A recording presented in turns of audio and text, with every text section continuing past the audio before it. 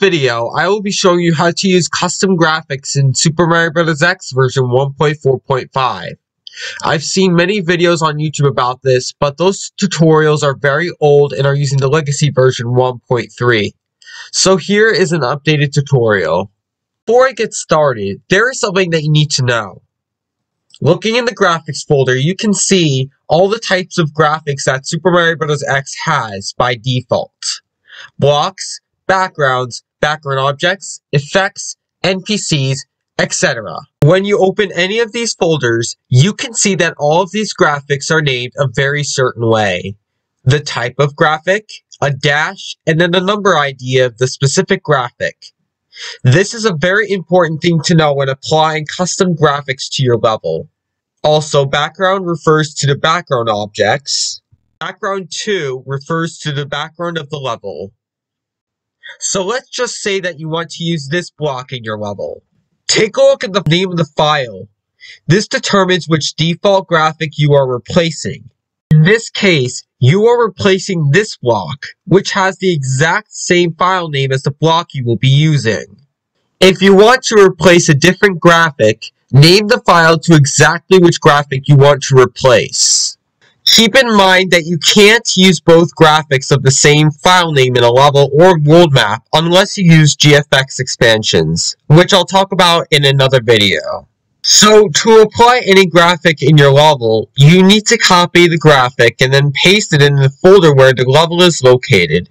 Do not just place the graphics wherever you want. So once you save and test your level, you can see that the graphics have changed.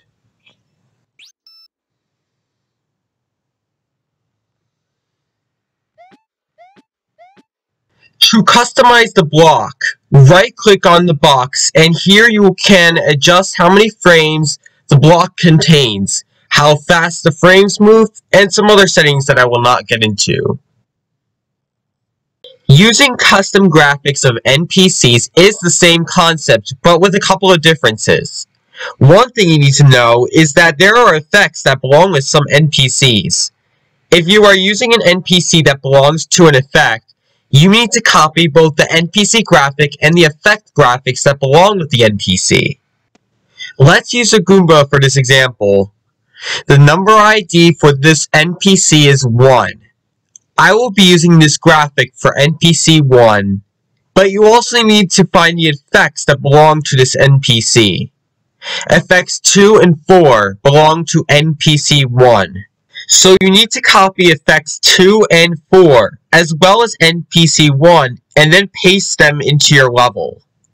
Let's test out the level and see how this works. Looks fine so far. But as you can see, the Goomba seems to be moving backwards if the setting is right. To fix this, in this case, you need to adjust the frame style of the NPC to 1. And there you go, all fixed. Now, if you downloaded custom graphics from the internet and you see a TXT file next to an NPC graphic, I strongly recommend copying both of the graphics and the TXT file to your level. That way, the NPC will look and behave correctly. Super Mario Bros. X 38A is able to convert GIF files for any graphic into a PNG file. The GIF files are used for graphics for versions 1.3 and below. To convert them, you must copy both the graphic and the masked image of the graphic in your level. Then once you've saved your level, the program will automatically convert the GIF file into a PNG file. So that is all you need to know about applying custom graphics into your level. I hope this helps, and I'll be back soon.